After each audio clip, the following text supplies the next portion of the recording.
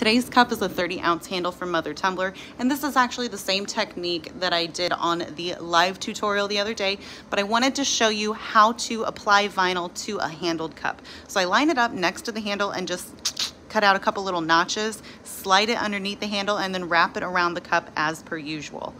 I trim off the top and bottom vinyls just to make sure that I have as much coverage as possible, but those lines are straight.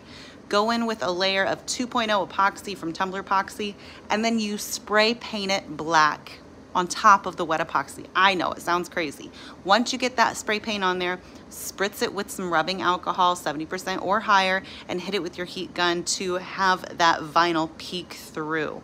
Once that coat has cured, add a decal, also from Elena's gift shop. The vinyl is rainbow paint swirl, and then you got this coordinating salty beach decal as well from Elena's.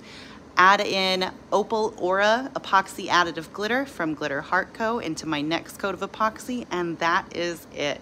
All products used in our videos can be found at shopwithwilkins.com under companies we love. And as always, if you enjoyed this video, please like and follow for more content just like this. And also, this cup will be available in our next website restock.